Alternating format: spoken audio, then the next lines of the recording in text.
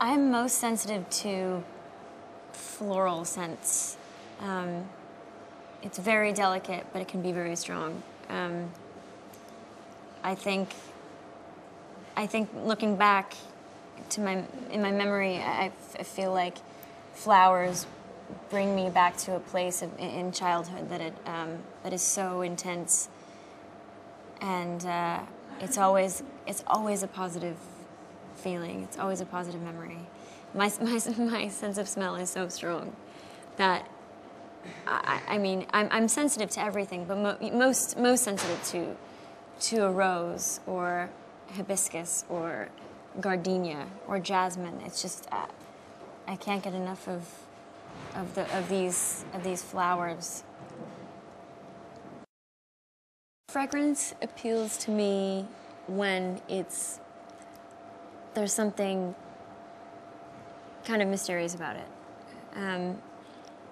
Because you don't know if you really love a perfume until you wear it, until you have time with it.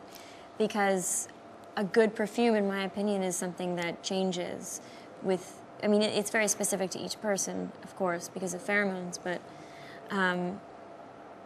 something obviously that can be light, but also deep, like very intense. Like it's something that has layers to it. I think every good perfume is layered. And what really appeals to me is something like a rose, because it's really elegant, and also I think women wear perfume in order to feel different, or to lighten their mood, or to just feel more confident and more feminine. I certainly am more attracted to those floral scents because I feel like I need help feeling feminine. I mean, it just adds so much to your aura, and I think it's just the mystery of a fragrance appeals to me, and the subtlety of it appeals to me, and I think that because I'm so attracted to flowers, because of my relationship to flowers and to you know, how they make me feel, I'm more attracted to them in a bottle. My view of fragrance has changed big time since I became the spokesperson for Very Irresistible, because you know it's very complex to make a fragrance. First of all, you know, I never really thought about the bottle before, and that bottle, it's so specific to what's, I mean, it's supposed to reflect what's actually inside of it, and it's supposed to attract you, and it's supposed to be, and it's an artistic expression of what's in the bottle, and I never really thought about that before. It's really important what the bottle looks like, and I think all the layers, like I said, like there's so much, I mean, there's so many layers in Very Irresistible that I never thought about, you know, what goes into creating a perfume before. I know it's hard.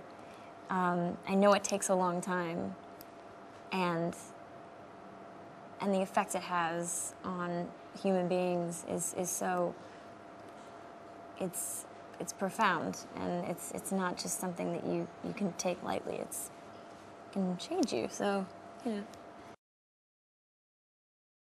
Which scents? Which scents? Which scents? The scents that make me feel good are, there are scents like woodsy scents that make me feel really good, but I don't necessarily, like there are candles that I light, and they can range from all sorts of smells, but for me, the way I want to smell, especially to someone I'm with, is I want to smell like a woman. So it's important that I'm wearing something floral.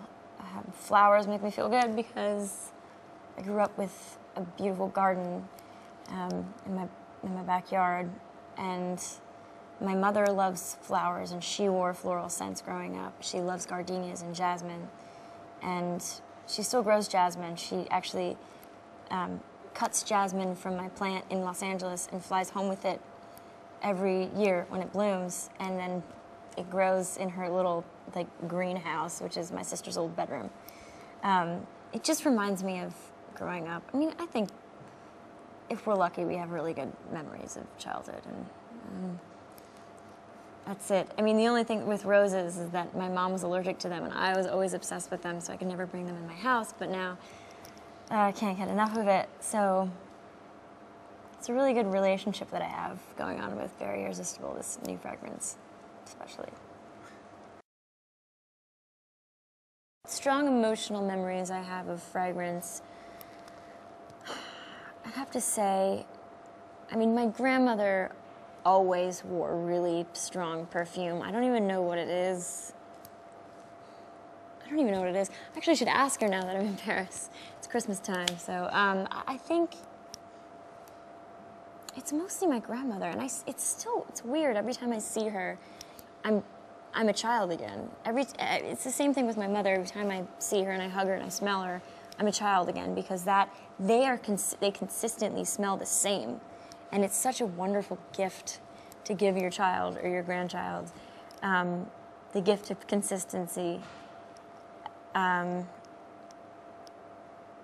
don't know, other strong smells. I mean, it's all floral. That's the thing. I think you can ask anybody, and they'll say the same thing. We've had flowers growing around us all of our lives, and we're lucky enough, if we're lucky enough to, to have that affect us in such a way. I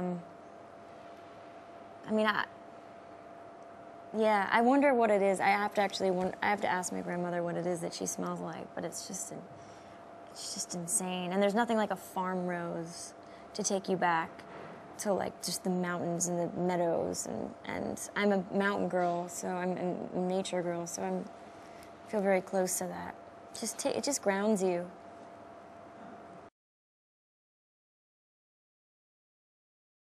I identify with the Very Irresistible fragrance in that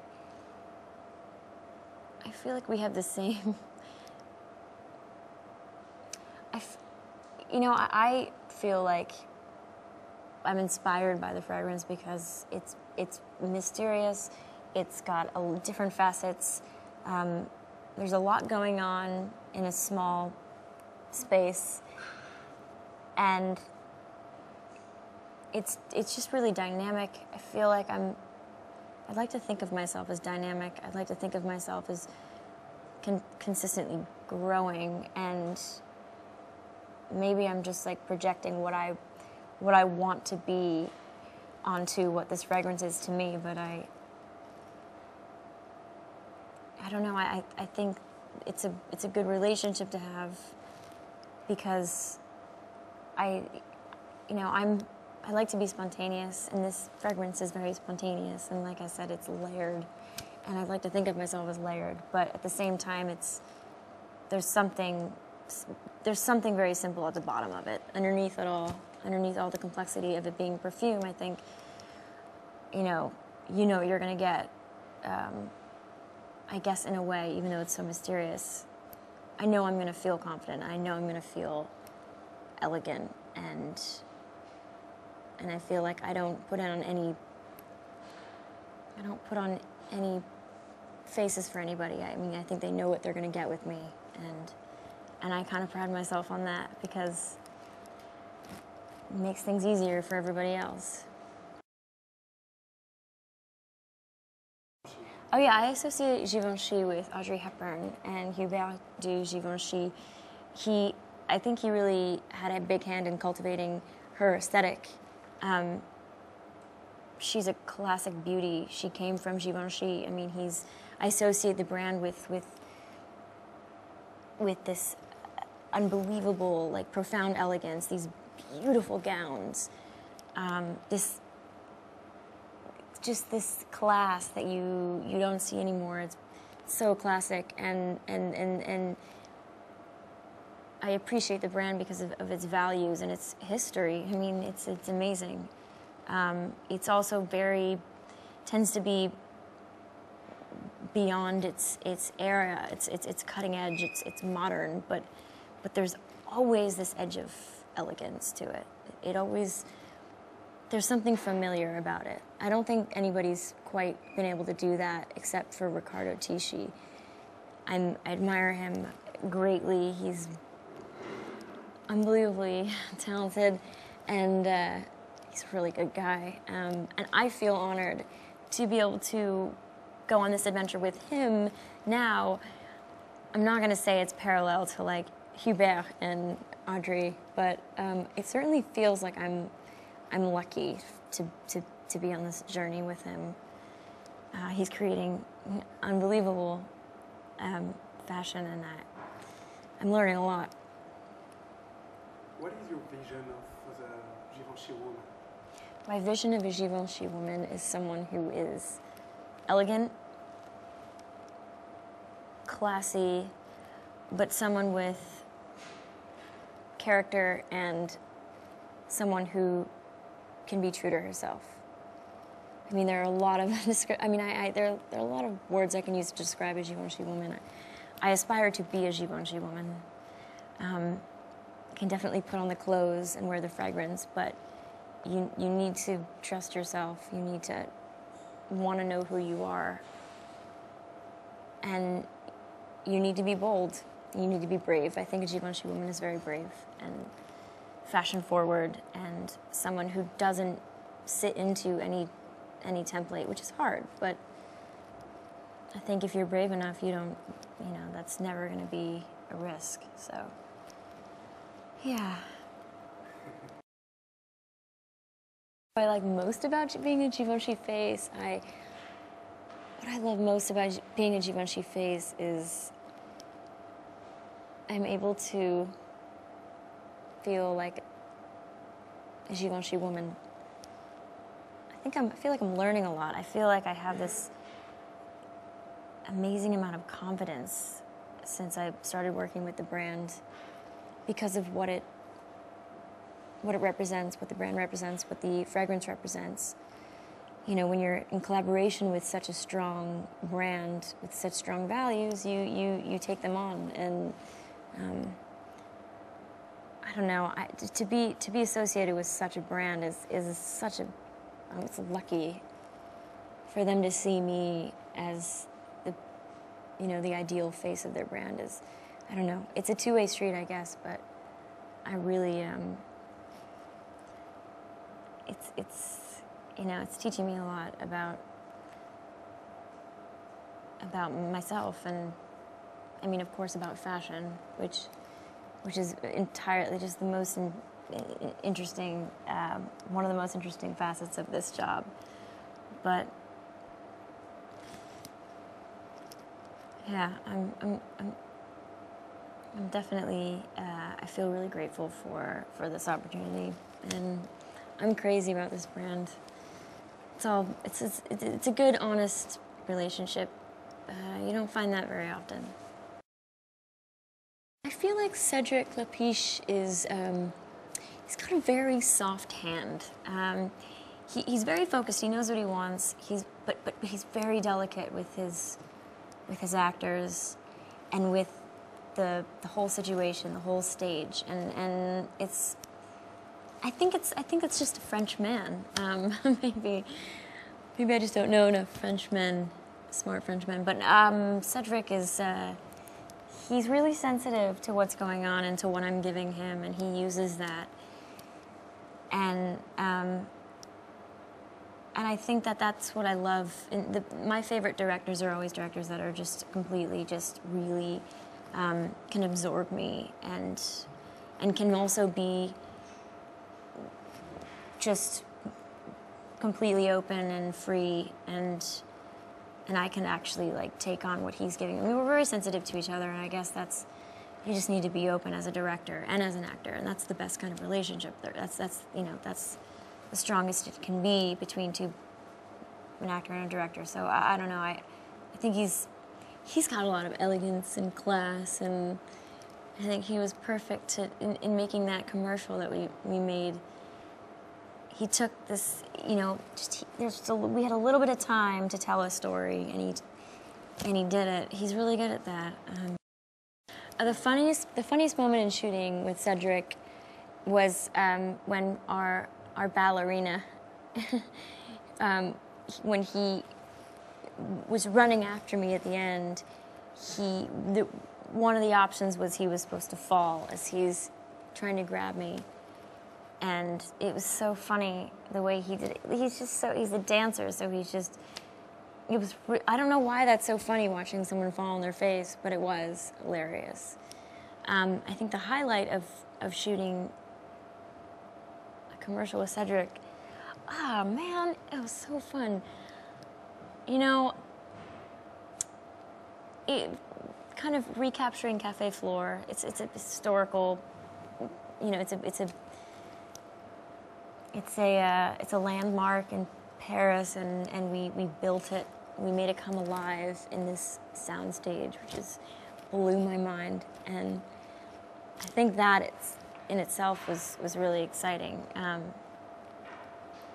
You know, there's all these little tricks, and it was a little tedious at times, but overall the experience, I don't know, highlights. I have to say, just the bit at the end is so funny that just got such a kick out of it. I wish I could do it again. Irresistible Woman is so many things. An irresistible woman knows who she is and knows what she wants, first and foremost. Irresistible Woman is elegant and aware and fearless. I think I aspire to be an irresistible woman because of that. Because I think every woman should aspire to that. But then again, being irresistible that's maybe dangerous for other people. Everybody wants to know you.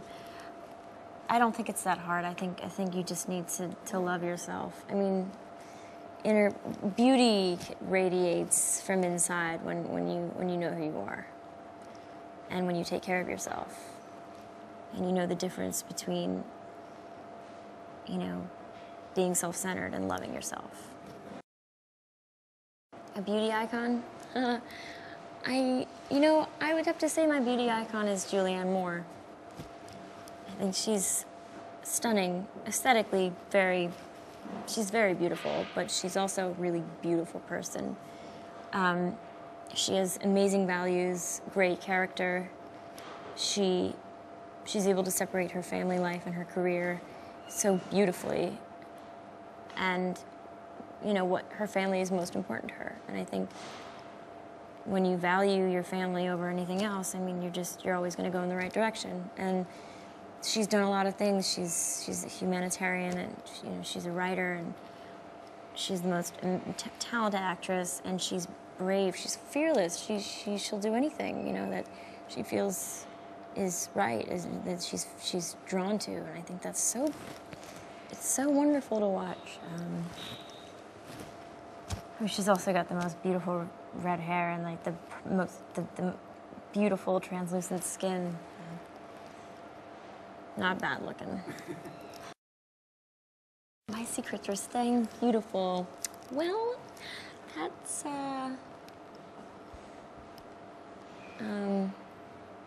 it's kind. I stay out of the sun, and if I'm in the sun, I'm wearing SPF on my face, so I protect my skin as much as I can. Learned that a long time ago from some of the greats. I exercise every day. I gotta get the endorphins going. It's important for not only for my physical self, but for my mental self, my emotional self. It's a good thing to do. And I'm healthy. I eat well for the most part. I take care of myself.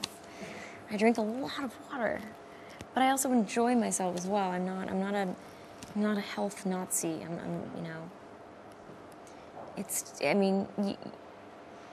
Taking care of yourself doesn't have to be painful, so I have a good balance, I think. I have enough love in my life to feel beautiful. love Riccardo Tisci. He's in a class all of his own. You don't know anybody like him. I don't know what is happening in his brain, but he's an artist, and I think it's hard to express yourself through clothing. It's just a whole other art form. I can't really comprehend it, not yet, but I don't need to. I just need to I just need to be inspired by it. And I see his stuff, and it's just his show, for instance, last year was incredible. I mean, of course, he mixed a bunch of mediums and had amazing music and the set design was amazing. But his clothing it's just bizarre in the greatest way. Of course, he incorporates his classic pieces, but it's the way he takes his, whatever he sees as emotional life and puts it into a dress or a skirt or I don't know. It's amazing. My favorite pieces from this year, I think, I love the sweaters, the over, like the extra large sweaters that the models were wearing with the little cinched-in waist and the long skirts. He incorporated a lot of mirrors into it. Of course, the bags are the most beautiful bags that are being created, always, for some reason. They can never do wrong, but I think, I love the Bambi sweater. I've worn it a lot. I wore it in the ad campaign this past year. I'm never going to get sick of it. I love to be cozy, and there's something cozy about it, but so high fashion. I don't know how, but it's so great. And I know platforms aren't the Givenchy way necessarily, but there are some platforms that I prefer to wear because they're comfortable, but they're so sexy. It's my favorite shoe of all time, actually. Yeah, I feel he has so much fun with his stuff. So much fun.